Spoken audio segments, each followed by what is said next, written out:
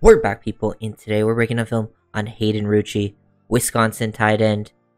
Dolphins signed him as a UDFA. He's definitely a blocking type. That's kind of where, you're going to, see him potentially try to make a roster with his blocking skills as a tight end 3. Overall, I think his versatility as a blocker, being as an inline guy, can be a little bit off-ball, H-back type, block on the move, plays with a good temperament in the running game, shows off some decent play strength, overall blocking technique. It's all solid. I think, he's not the most athletic guy, which I think, hurts him, and that definitely, I think, hurt his production as a receiver. Like, he had very little production at the college level in the receiving game, and I think, he's not the best route runner, not the most athletic. I don't really see him making this roster. It'd be a very, very tough battle for him. So, to me, I think there's some practice squad potential, but I'm not, overly keen on it. I think that part of the game, the receiving part, definitely is a huge problem for him. And then I think the blocking isn't, high-end enough to where I see him, I just see him as, a decent blocker at the next level. To me, he would have to somehow beat out Julian Hill, and then he'd also have to beat out Fortson.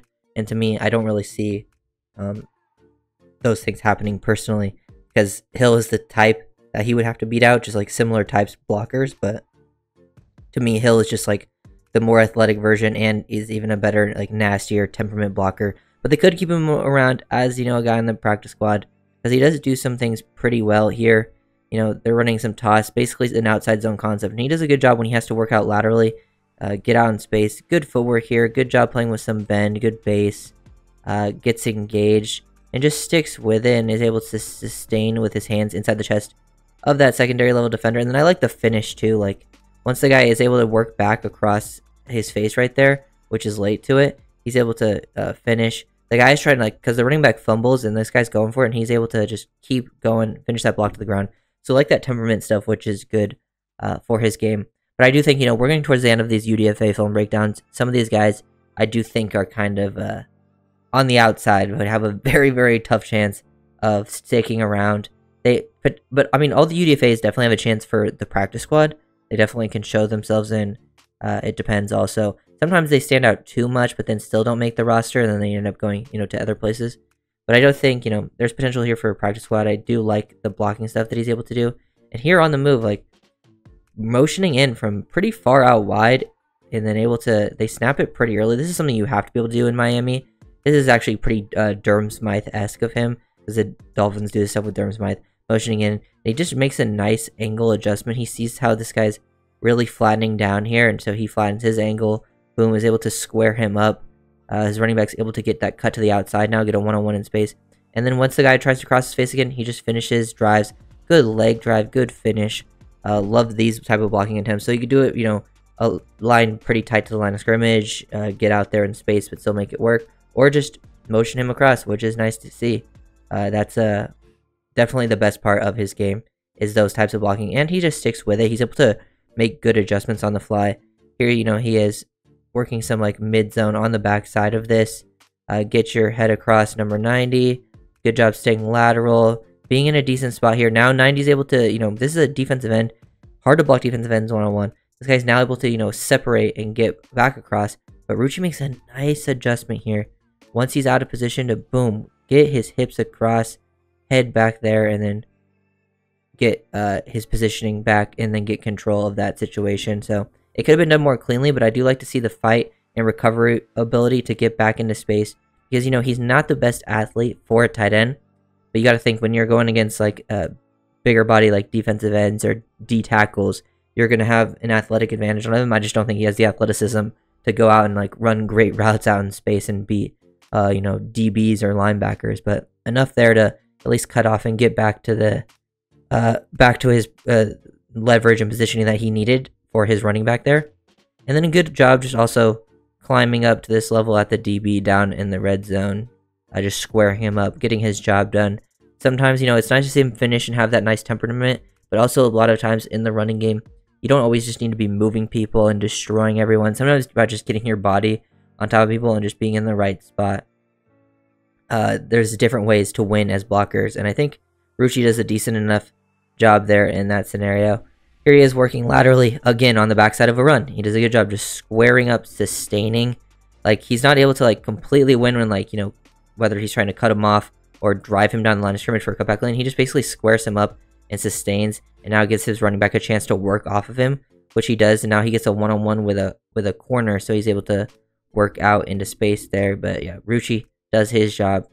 Lots of nice things to like when it comes to the blocking. I just don't think, like, to me, for him to make the roster just as a pure blocker, he would have had to been like an elite high-end blocker. And I just saw someone on tape who was like pretty solid, or like going to the next level, they would be like a solid blocker. For a college tight end, he's a pretty good blocker, but going to the next level, I would just see him being like pretty solid. Obviously, he could develop and become even better overall, but I just kind of see him at most a practice squad guy personally. Very little. I think he only had like 17 catches in his college career, and most of them came in this final season. And really, he's pretty good at finding the soft spots versus zone. This is like a 3rd and 5, 3rd and 6, and he gets right past the sticks. Ball is low and away, and he makes a tough catch right past it. So he understands, like, he has like situational awareness. He knows where to be in the right spot, and he'll make some tough catches. But he's not a guy who's gonna, you know, beat man to man, get open a ton. I think, you know, you definitely see the limited athleticism on his tape, but the blocking is really where you're gonna see the right stuff. Love him at going to second level here against a linebacker, staying patient, staying square. I think, you know, he doesn't take the best angle. The guy gets down pretty quickly, but he really just attacks low. I love the leverage here.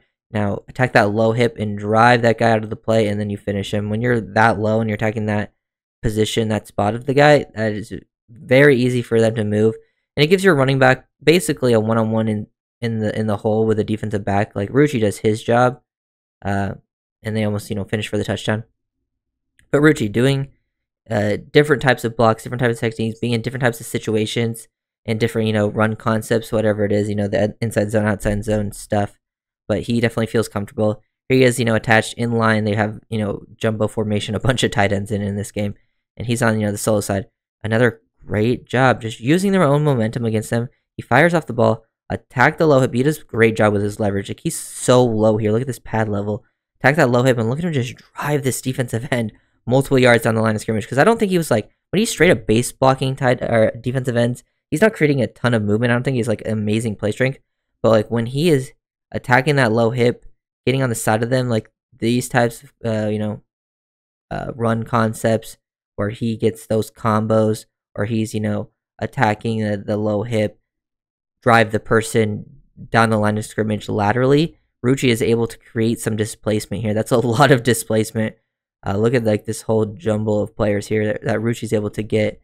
And, you know, Rucci's like right here, a few yards away from this hash, and he ends this play still blocking his guy, but all the way on the other side of the line of scrimmage, which is very, very impressive. And then here's probably the best receiving play I could find. There wasn't much on the all-22, and it was him just selling like he's gonna block. So him selling the block gets this guy to, you know, fall for that fake. So you can use him here, but he's not gonna like explode past you. But he'll, you know, work the seam there, make a nice adjustment on a ball thrown behind him, which is nice. You want to see guys be able to adjust. So there is some things here to work with. It's just I don't have great confidence in it overall as a prospect. I don't really see him making the roster, but he could prove me wrong. I want to see these UDFAs play within the preseason, and then we'll see how it all plays out. And I think all of them have potential to make the practice squad because there's so many factors that end up playing into it. Sometimes the guys that you really want to stick around in your practice squad end up even getting poached. So you keep around guys that you think you can develop and get better. I think no matter what position you play, I think some of these guys don't really have a chance to make the roster just based on the position. Like it'd be really, really difficult for them. Like Jaquan Burton, the guy from FAU, the receiver. I don't see how he can make the roster. But if he stands out enough, they could, you know, and like in the meetings, they could very easily try to keep him on the practice squad, which, you know, that sticks you around and maybe gives you a chance down the line if you truly develop. Those things can happen. They're just very, very rare. So if you guys enjoyed the video, make sure to leave a like, comment, and subscribe, and I'll see you guys next time. Peace.